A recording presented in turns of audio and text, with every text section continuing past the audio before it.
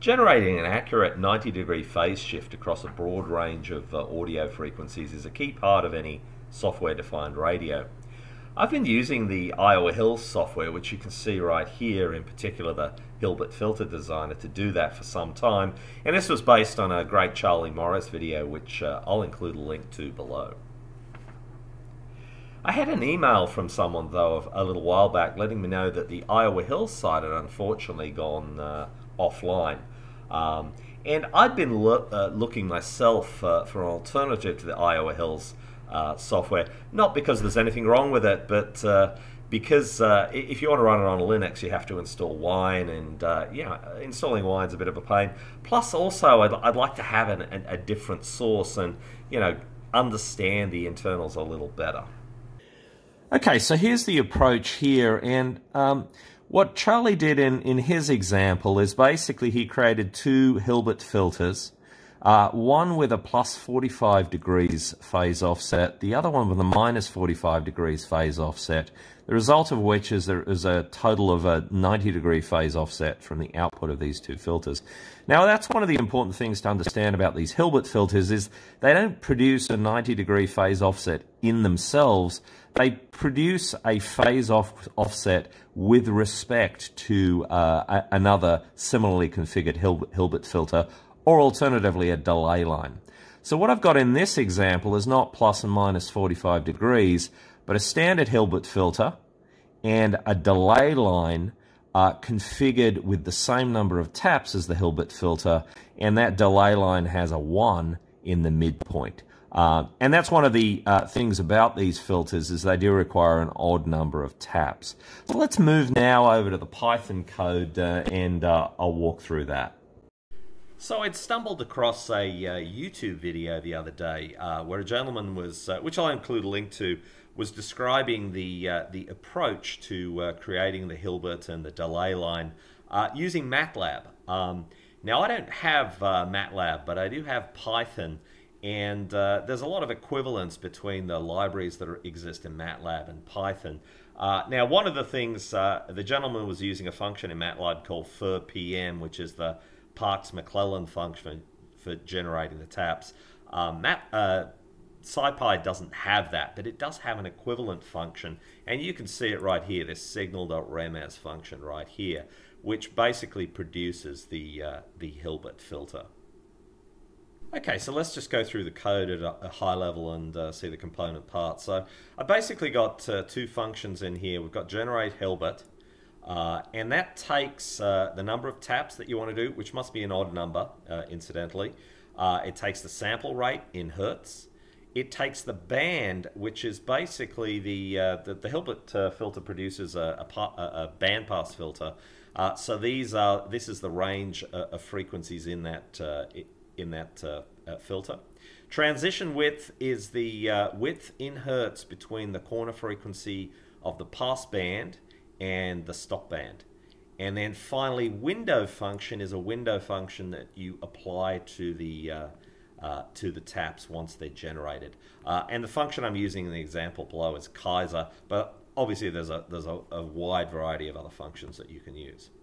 The second function of interest here is this generate Hilbert header, and what this basically does is you give it the result of the previous function, which is the delay line and the taps produced, as well as numtaps, sample rate and band, and it generates a header file that has the coefficients in C, so that you can just plug them straight into your program. Then I've got a couple of examples down below here of running this, and so let's now move on to running those examples, and we'll see the output. Okay, so this simple example I've got here, just walking through the parameters. The sample rate is 44.1 kilohertz. The band pass filter is configured from 200 hertz to 9 kilohertz. The transition width is 190 hertz. Number of taps I'm going to generate is 361. And then the windowing function I'm using is a Kaiser with a beta of 8. So let's just go through and generate those taps. And they're generated, and you can have a look over on the variable explorer over here, the actual taps that are generated. So if we have a look here, here's all the taps that's generated. So let's have a look at the actual taps themselves. So what we can use is this FREQZ function, which shows the frequency response of the filter, of the Hilbert filter generator, not the delay line. So let's have a look at that. And there you can see it there. So there's that band pass filter. It's got a nice steep roll off, and then you've got this is the stop band right down here. What we can also do is run some samples through this. So what I've done is I've created a simple sine wave of frequency 2300 Hertz, and then I'm running the output of that, convolving it with both the taps and the delay. Let's have a look at that.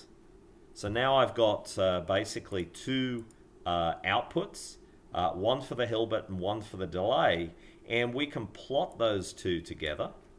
So let's do that. And I'm going to have to drill in a bit because there's a lot going on there. But what you'll see when I drill in, it is that it's actually generated the output, and you can see it's clearly in 90 degrees phase offset. Just to confirm that a little bit further, we can do a scatter plot of the output here, of the output and the delay line, and we should see a perfect circle.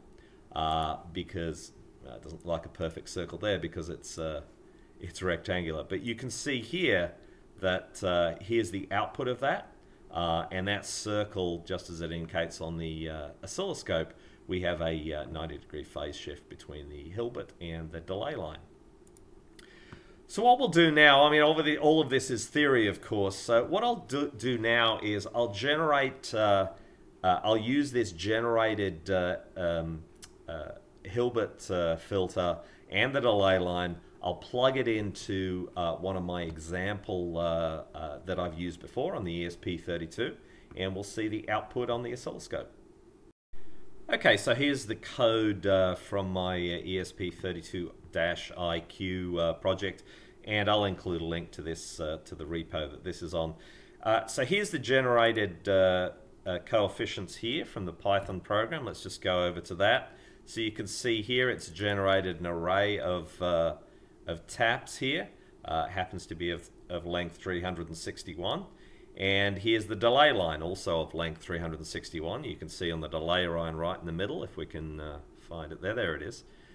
There's that single center tap, which is set to 1.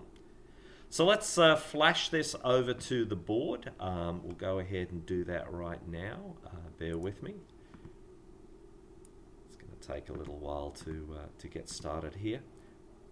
Anyway, what I'll do is I'll flash this to the board, and then we'll have a look at the output on the oscilloscope. Okay, so that's flashed to the board now. Let's have a look at the output on the oscilloscope. As you can see, well, you can't really see that well, but there's the output there. That is at 1.4 kilohertz for both the for the input there on both channels. Let's just move that around a little bit. Let's go up to 2 kilohertz. You can see there. Increase the time base. We've still got that nice 90 degree phase offset at 2 kilohertz. Go up to 3 kilohertz. And obviously the right test is to graph that in XY mode and see the output. So let me just change the frequency. Obviously, one of the key characteristics of this is that you get that solid 90 degree phase offset across a broad range of frequencies. So let me go from 1.4 kilohertz to 2.4 kilohertz, 3.4 kilohertz, 4 kilohertz, 6, 7, 8. Now it'll start to deteriorate around 8 because I had that band pass filter configured for 9 kilohertz. And you can see there at 9 kilohertz, it's completely done. So anyway, I thought this would be of interest. Like I said, I've been looking for an alternative to Iowa Hills for some time, and kind of the site going away prompted me to sort of do some digging. I'll provide a link to the Python code and this ESP32IQ example here, and if you have any questions, or alternatively, if you have any corrections to this approach, I'd love to hear about it. But anyway, that's all for now. Hope you enjoyed this.